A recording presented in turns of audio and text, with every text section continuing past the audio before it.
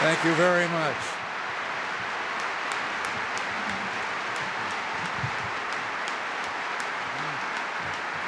You did that.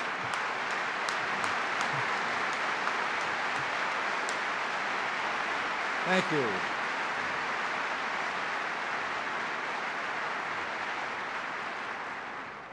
Thank you very much, and thank you, Ed Donnelly. It's a pleasure to be here today. It's particularly a pleasure on this, the Chamber's 75th anniversary. Isn't there anything around here that's older than I am?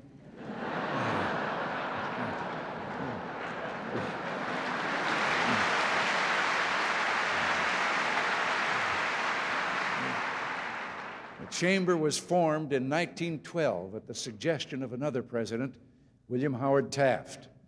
I like Taft, and not just because of his role in starting the Chamber. Taft was the only president to serve on the Supreme Court. He was Chief Justice. He said that the court was the peak of his career. After he'd been on the bench a while, he wrote, "I don't remember that I was ever president." You know, there's something there I can identify with.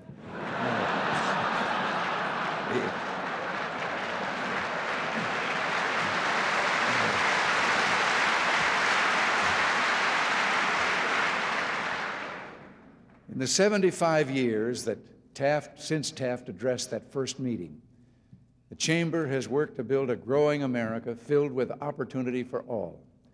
In the last few years, as our administration has worked for that goal, you have been among our most effective supporters. You've been at our side as we pulled the American economy out of a stagnant swamp and gunned its engine to climb to the mountaintops. Under the leadership of Dick Lesher, you've stood shoulder to shoulder with us as we fought the big spenders and special interests. Together, we beat back tax rates and then beat them back again with tax reform. And we wrestled down excessive regulation as well. We've eliminated 30,000 pages of regulations. We won these battles, but the real winners are the American people. Inflation and interest rates fell from record highs, interest to the lowest rate in a decade, inflation to the lowest in almost 3 decades. In the past decade, America has created more jobs than Europe and Japan combined. The American spirit of enterprise has soared as new businesses have created new jobs by the millions. And this year, a larger percentage of Americans has been at work than ever before in our history. 6 years ago, our opponents predicted that our policies would bring on disaster. You'd think the actual results would have left them speechless. And they did, sort of. As I've said so many times before, I knew our policies were working when they stopped calling them Reaganomics. But, hey.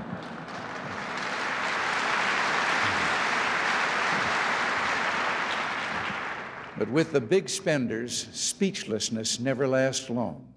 Now they have new charges and battle cries. They say the middle class is disappearing. And not just the middle class, American manufacturing as well. Well, we aren't as productive as the rest of the world, they say. We're slipping behind the rest of the world. America's deindustrializing. Well, you've got to give them credit for trying, but it just so happens they're as off the mark this time as they were before. Declining middle class, the truth is just the opposite. More than 60% of the 13 million new jobs created during our recovery are in the high-paying managerial, professional, and technical occupations. Deindustrialization, since 1982, manufacturing productivity has shot ahead at the fastest pace in 20 years. Manufacturing output has soared almost 30%. And in the last 4 years, we have added more manufacturing jobs than either Europe or Japan. You know, when I look at all the bets our opponents have placed against us and the American economy in the last 6 years, I think about a fellow that was going to the races, and for 3 nights before he went, he dreamed about the number 5. So you know, when he got to the track, he got a hold of that program and he turned right to the 5th race, and he looked down to the number 5 horse in that race and found out his name was 5 by 5. So he bet the bundle on him. And the horse came in fifth.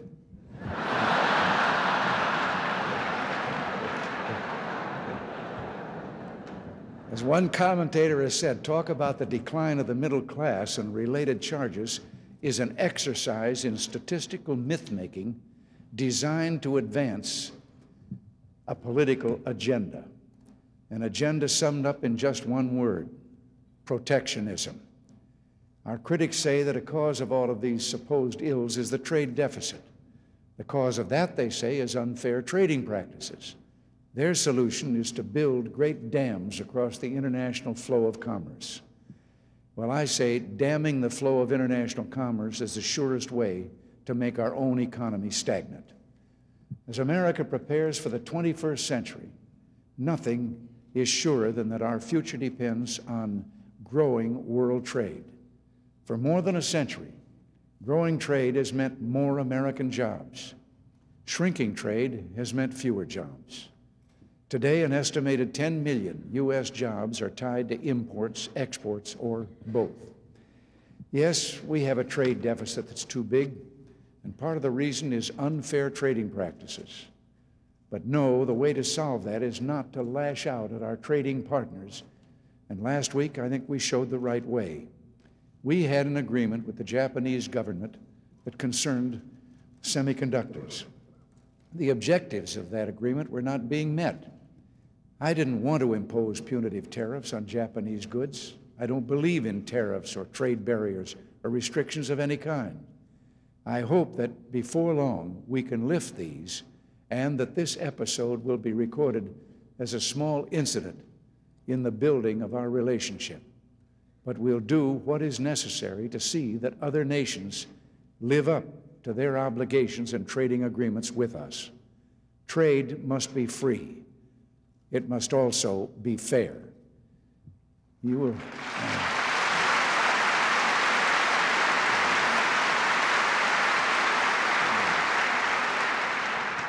will know a tree by its fruit, and the fruit from this tree will not be just in the semiconductor trade, but in the entire relationship between our two countries. At the end of World War II, Japan and America began a major construction project to build a bridge across the Pacific, uniting our nations. Well, that bridge is supported by the pillars of a common dedication to freedom and democracy, broad economic relations, and a sharing of defense burdens. Now that bridge is almost completed. The United States and Japan have become true partners in the security of the Western Pacific, which is one of the pillars of our national security. Japan spends more on defense than all but 7 nations of the world, and more than all but 2 non-nuclear nations. This partnership is not only vital to our national security, it's also what gives the political impetus to resolving our economic problems. That's the spirit in which I will engage in these issues with Prime Minister Nakasone this week. In economic relations, we are Japan's largest trading partner, and they are our second largest. And trade figures tell only part of the story. A number of American companies dominate the Japanese markets in their products, but they do it from plants in Japan. Well, now Japan is catching up with us, moving its plants to the United States, closer to its American markets. And soon Japan will be exporting its American-built cars to Taiwan, and there's even talk of exporting to Japan itself. Yes, our economies are becoming as closely tied as New York's is to California's, and Michigan's to Florida's, and that has meant jobs and a better standard of living on both sides of the Pacific. But we haven't finished work on that bridge I mentioned. In areas like semiconductors, supercomputers, auto parts, telecommunications, construction projects, and agricultural products, these problems remain. Japan's financial markets aren't yet as open to ours as ours is to outsiders. And the biggest losers in all this are Japan's consumers, who pay, for example, 10 times the world price for their daily rice. Our semiconductor decision sends one message. It's time to get down to finishing work on the trade bridge that unites our countries. And the final answer to the trade problems between America and Japan is not more hemming and hawing, not more trade sanctions, not more voluntary restraint agreements, though these may be needed as steps along the way, and certainly not more unfulfilled agreements. The answer is genuinely fair and open markets on both sides of the Pacific, and the sooner, the better.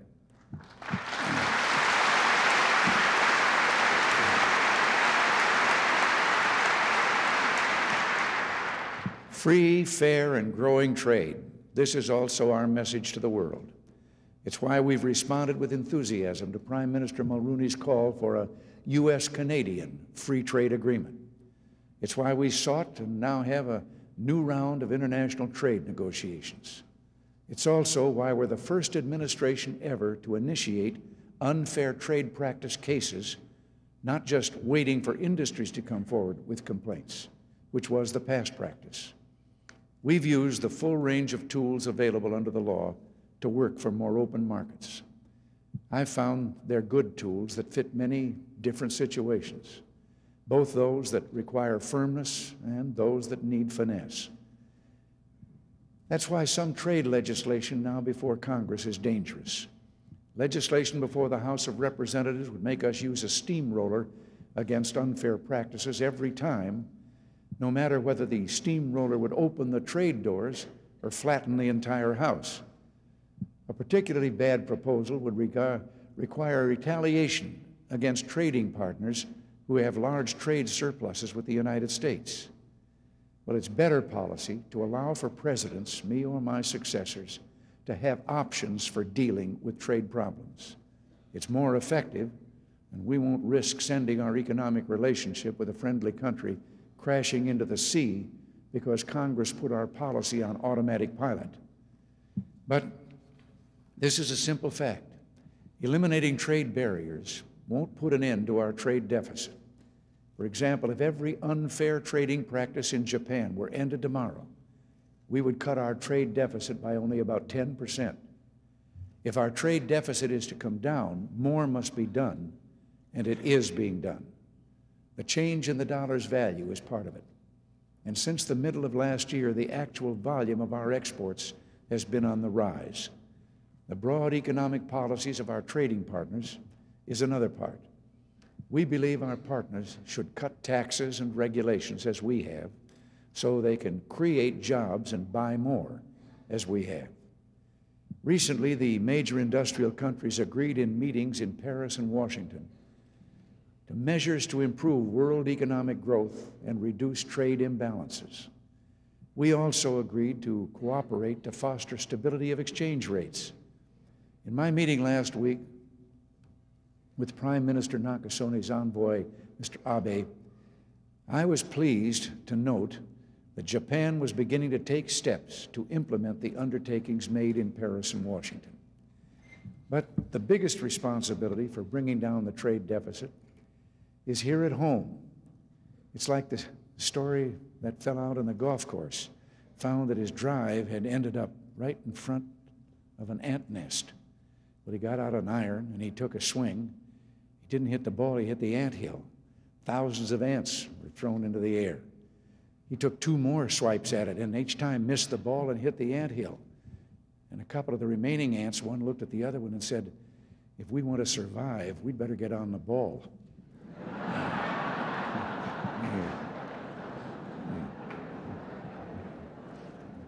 In the last few months, I've talked about the importance of education, training, and better commercial use of our science if we're to get on the ball, become more competitive, and prepare America for the 21st century.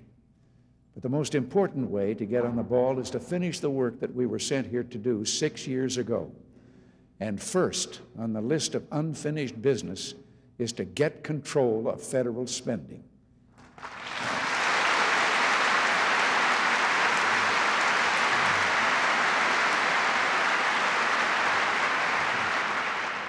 80% of America's businesses report taxes on the personal tax form. The businesses of most chamber members do too.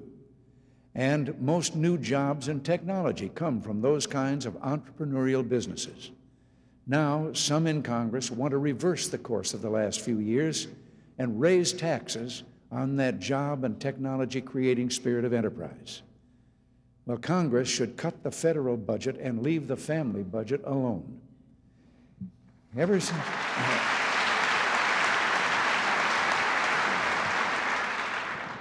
since the middle of the 70s, when Congress shoved the president out of the way and took over the budget process almost entirely, deficits have been soaring. I just can't help thinking that a lot of people up on the Hill are talking about the trade imbalance because they don't want to talk about the spending imbalance. I mean deficit spending.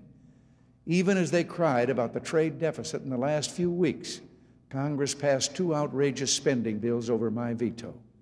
The chamber worked hard to help us stop those bills.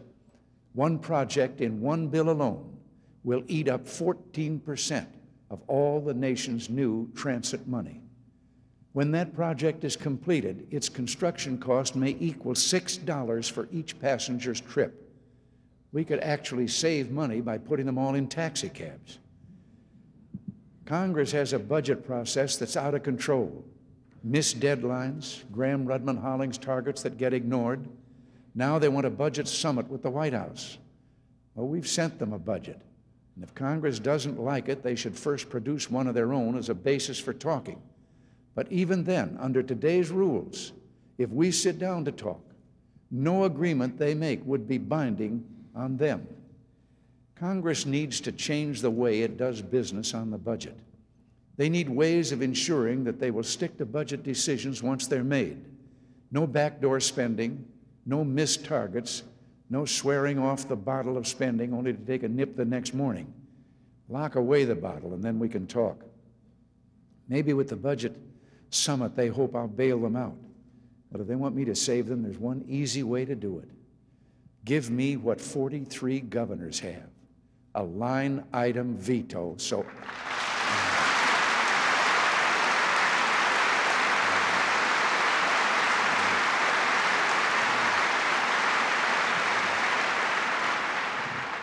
you, I see, understand. Then I could cut wasteful projects. We'll have the deficit coming down in no time. If some president abuses the use of that veto, the Congress has the power to override his veto. The truth is, they don't want to have to vote on some of those pure pork items when they're outstanding alone in the open and not buried and hidden in a budget bill.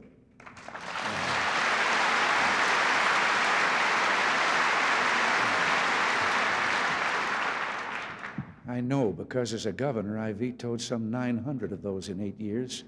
And in California, it takes a 2/3 vote of the legislature to pass the budget in the first place and send it back to me. And then it only takes a 2/3 vote to override my line item vetoes. And not one of the more than 900 in 8 years was ever overridden. Same that voted 2/3 to put it in the budget wouldn't vote 2/3 to eliminate it all by itself. In just over a month, I'll be going to my 7th Economic Summit, this one in Venice, an ancient city that at one time was the trading capital of the world.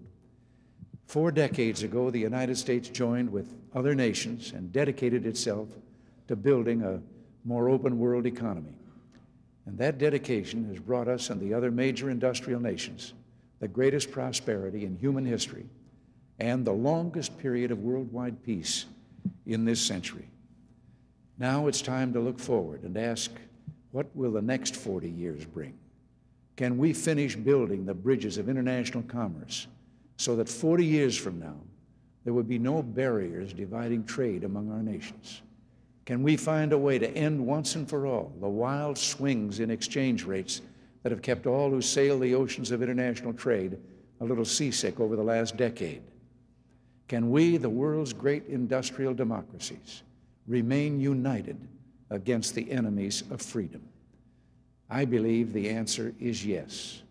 We can do all of this. We can take the next step to building a world of opportunity and peace for all mankind. Let's join together in working to make that world a reality. Thank you. God bless you all.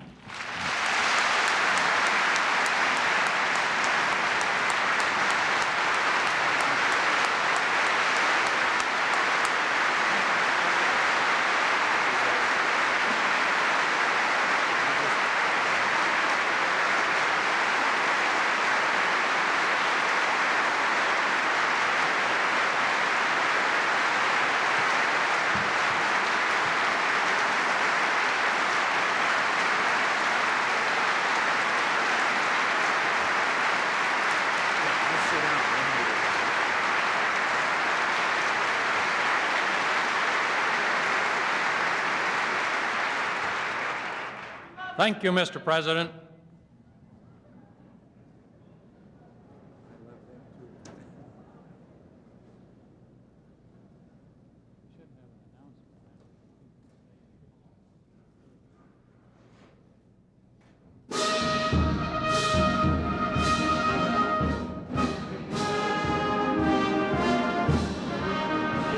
And the meeting is adjourned.